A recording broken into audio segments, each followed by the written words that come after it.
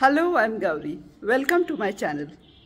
Articulate with Gauri Kamboj. Hello friends, welcome back to another one of the pen and ink and watercolor wash series. As usual, I'm using my cold pressed acid-free watercolor paper. And now sharing with you my reference picture, two puppies cuddling together. Slightly more complex than a tree, but this too can be sketched very easily using the pen and ink and watercolor wash technique. This picture is of my newborn puppies cuddling together on a coverlet in a basket. My favorite new subject to paint. So let's get started. I have drawn a 9-block grid to get my proportions right. The reference picture too had this grid. This makes sketching with pencil very easy. The basic sketch should always be done with pencil in case you get something wrong. First the outline and then the snout of the puppy lying underneath. I know it's quite a tangle of limbs out there, but not very difficult if we refer to the picture repeatedly while sketching, especially the ears tangled together making a strange triangle, and the back of the puppy on top and the tail. This is a very basic and rough sketch. The position of the puppies is such that their faces are not really seen, and that makes my job a lot easier.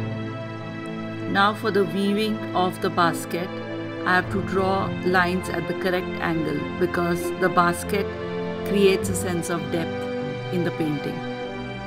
The coverlet too is important because it has a lot of creases as well as an edging which has been stitched.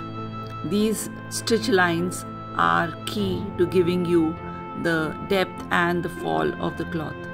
Once the sketch is done, let's go in and mark the outlines with a black fine point gel pen. Let's look once more at the reference picture to observe the source of light and the shadows.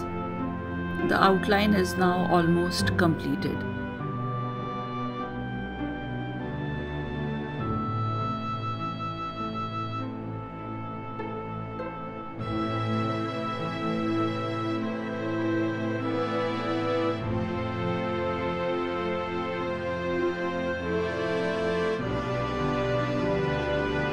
The next stage is the watercolor washes.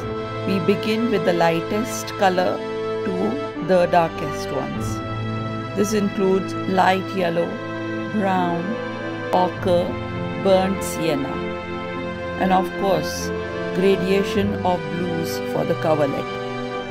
The coverlet looks darkest closer to the bodies, especially close to the body and under the limbs. Between the limbs on the left two are the darkest spots, as the source of light is from the top right.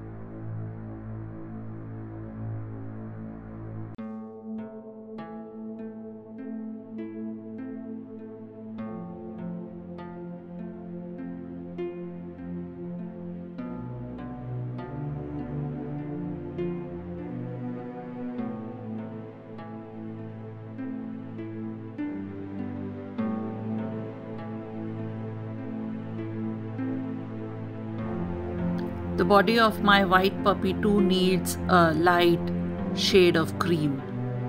Now for the darkest color on the puppies, which is the burnt ochre and burnt sienna. This will generate texture as well as more shadows.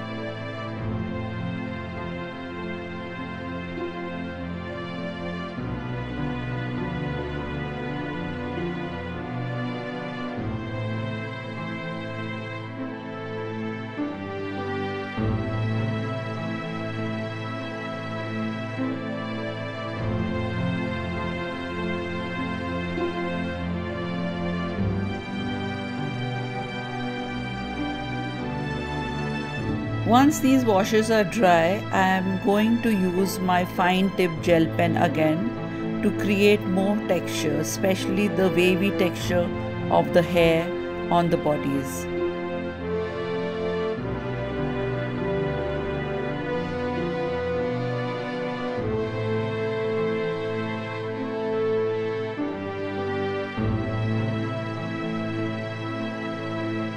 The details of the paws as well as their claws can be defined now.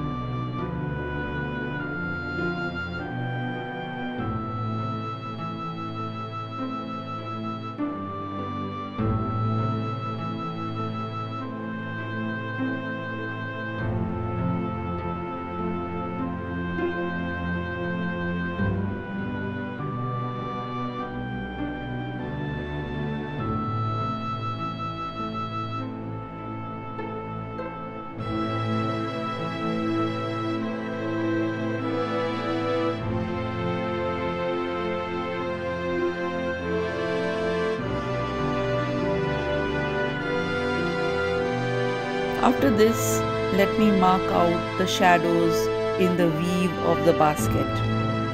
In the final stage, I am using a pen with a bolder tip. Its thicker tip will give me darker shadows quickly. As you can see, everything is now much more sharply defined.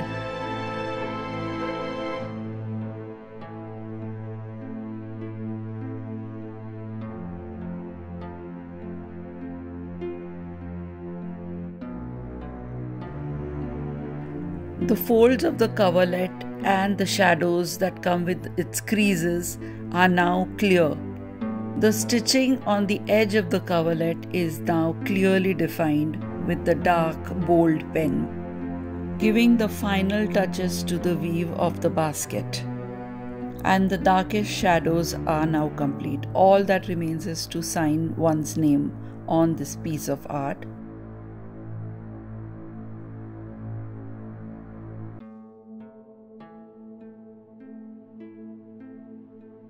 So let's look at our reference picture for the final time and then compare it with our pen and ink and watercolor sketch. If you like this kind of art related content and haven't yet pressed the like button, please do so. It means a lot to me. Thanks for watching. Like, share and subscribe. Bye.